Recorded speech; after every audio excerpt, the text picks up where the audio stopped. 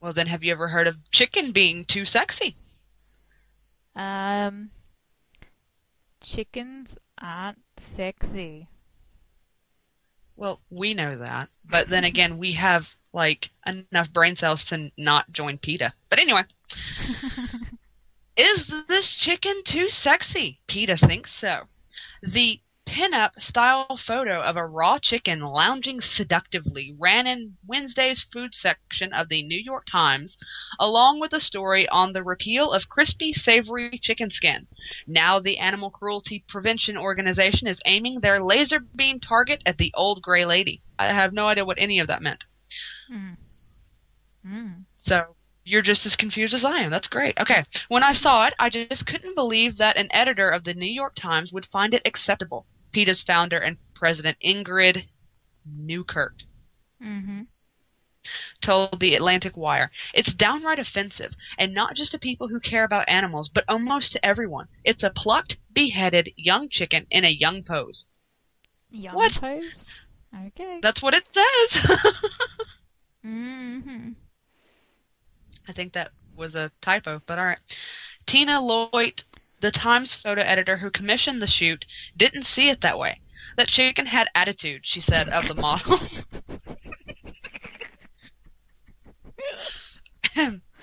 She said of the model, who was propped into a come-hither position with the help of weights and wires. The image was intended as a humorous, eye-catching approach to your standard food fetish art. Food fetish? But PETA's Newkirk is calling it necrophilia. Maybe he's mad that the Times stole a signature PETA move. For years, their print and commercial campaigns have relied on sex, particularly naked women, to attract media attention.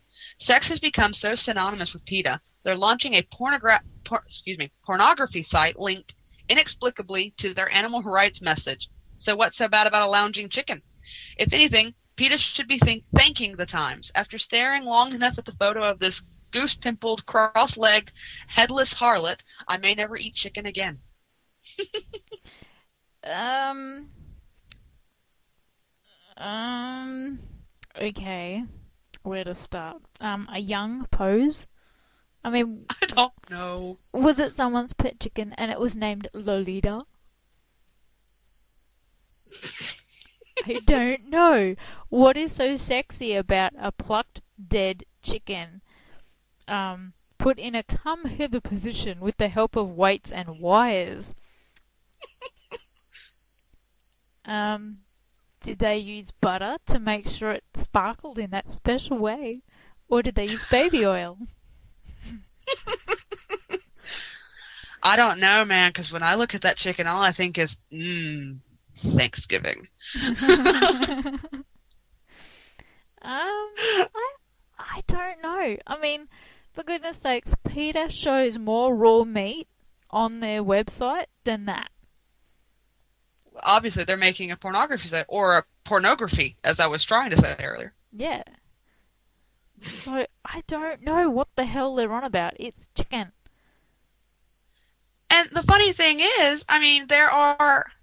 Okay, if you really want to throw a fit, how come they're not taking down these billboards of half-naked women, or taking down these other, I mean, there are some really raunchy things. Why aren't they saying anything about the, all the music videos now where women are, like, barely dressed?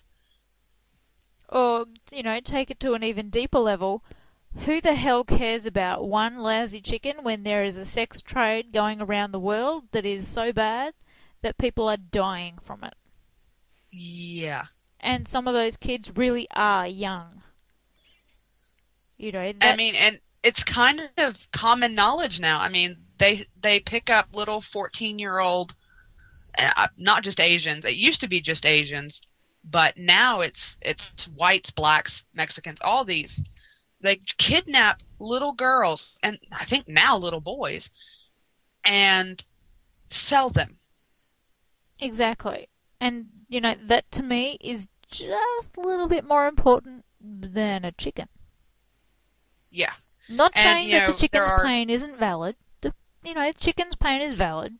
But let me tell you, I will think of this when I'm munching down on the chicken leg after I've cooked it in a nice lemon sauce.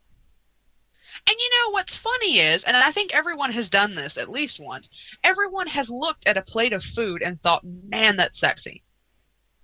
Well, Jamie Oliver, he puts out sexy food every single day. He does. Haven't you seen Jamie Oliver? That man is a genius. Like, do it from a height and then it will fall perfectly on the plate. And I try that and I just make a damn mess. So I don't know how the hell he does it. It's because he's British, isn't he? Maybe he has the help of the doctor. Exactly. See? The doctor traveled forward in time, and he sat there and did this over and over again, told him exactly which height it needed to be, then they cut and edited it all together, and bam, perfect. Exactly. That's how it went. Precisely. But then, hang on, let me post this link into the chat room, which will be now, but for you guys it'll be, like, relevant in about 2 seconds more. Okay, so you see that picture there on the top of the article? Yes. This is where you will need to click the link, by the way. Yes. So, the reading of this one says, Recreate Yourself Hair and Beauty Salon in Burleigh Head sent out 30,000 posters featuring a model in seductive lingerie sitting in a chair with a cat between her legs as part of a promotion to support the Animal Welfare League. The salon will donate $1 Australian to the league for each waxing service booked.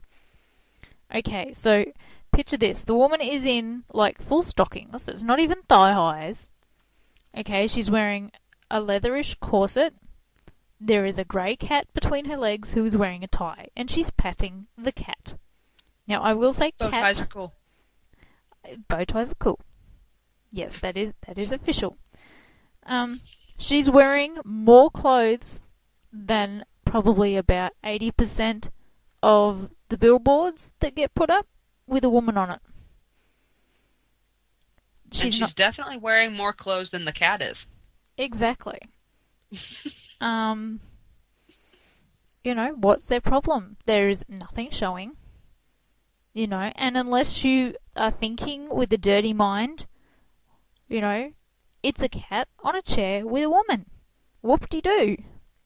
I mean, anyone that owns a pet knows that that's exactly where the pet's going to go anyway, so what's the problem? Exactly. Get your sick minds out of the bloomin' gutter and just enjoy the picture. It's a very tasteful, and it's very... Oh, I lost the word.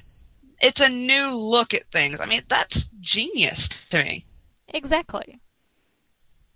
And then there's another one, which is also up there, and I guess one of us will be posting it now.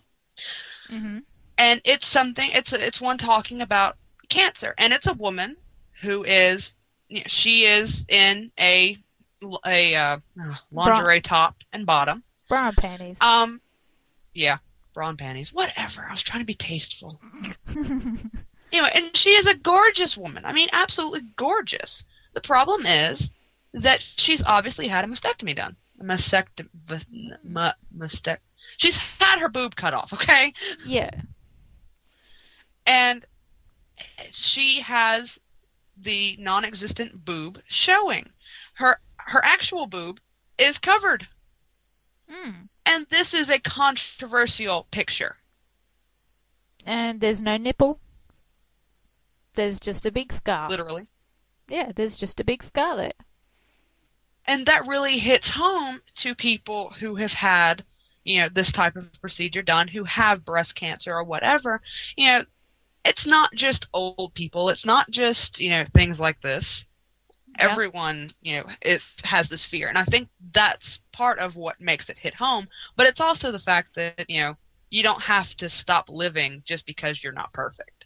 That's the problem, is the fact that she's not perfect, that she is that gorgeous, but she has a flaw and no one wants to see it. But, it's things like the next thing that I'm going to talk about that sort of hit home to me. Because, we've got this beautiful picture of a beautiful woman who happens to have a scar, and no nipple. But then you've got all these losers on the net There is actually a website that they talked about on my morning news program this morning, where complete strangers can pair themselves up with a woman who has small breasts, and they can offer to pay for her breast enlargement. Wow. Okay, this is kind of wrong on quite a few levels for me, but the only thing that would make it okay with me is if automatically every woman that had breast cancer had a mastectomy and wants to have a breast reconstruction, they go to the top of the list. Wow. So these strangers are paying for someone else that they've never met to have a boob job. You know? Wow. So if they could turn around and perhaps put money towards breast cancer research, put money towards forcing the governments to actually see breast reconstruction after mastectomies as, you know, as a non-elective surgery. You know, because probably the loss of a breast would probably be almost as hard for women as losing their hair. Mhm. And since October is Breast Cancer Awareness Month, I thought, you know, yeah. I mean, you know,